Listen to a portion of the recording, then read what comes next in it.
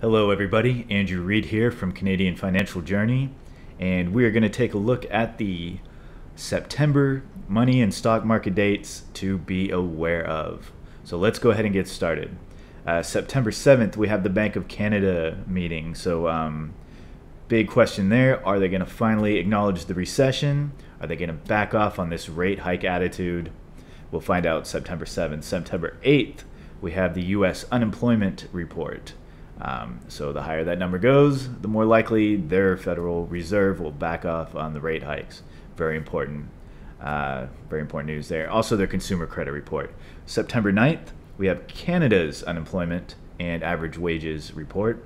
Should be interesting. September 13th, we have the United States CPI. That's the inflation report. Really important. That number backs off. That's going to be a good sign. Their Federal Reserve wants to push it all the way down to 2%, just like the Canadian Bank of Canada does. Very lofty goal, very damaging to do it in this way, in my personal opinion.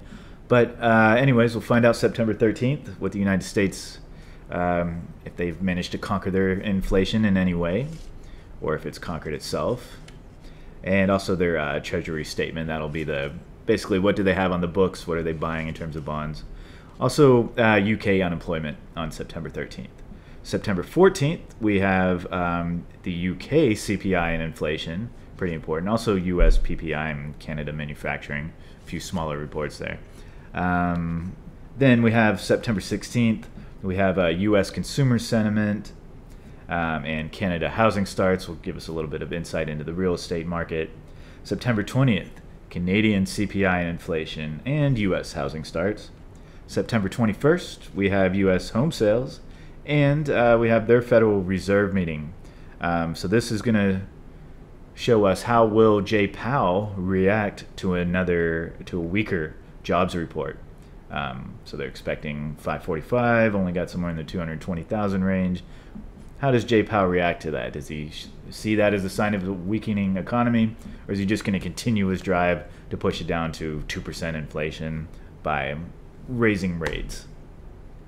And really the answer to that is probably yes. He's going to continue with his drive. So the real question will it be a 50-point hike or a 75-point hike?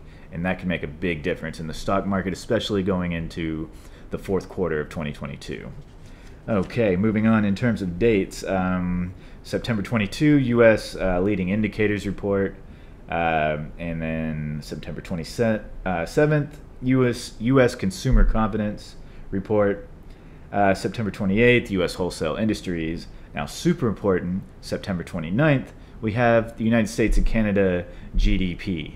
So this is going to let us know Canada did better than negative on their last GDP, but the United States did not.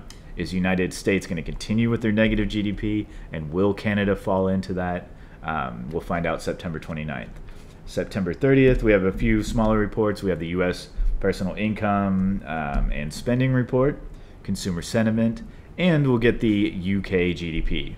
So those are the dates that we need to be aware of in September. Thank you so much for watching. Hit that like button if it was helpful at all to you, and please subscribe to this channel, and may the market force be with you.